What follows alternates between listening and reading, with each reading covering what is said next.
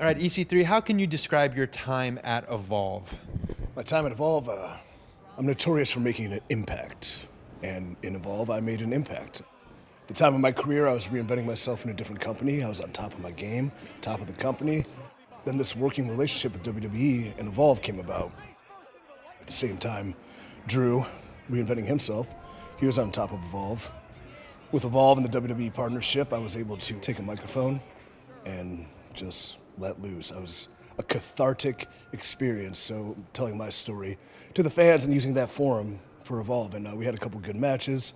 I believe we fought in the streets of Ybor City and Tampa. It's a great place to make a name for yourself, especially with the WWE eyes watching you.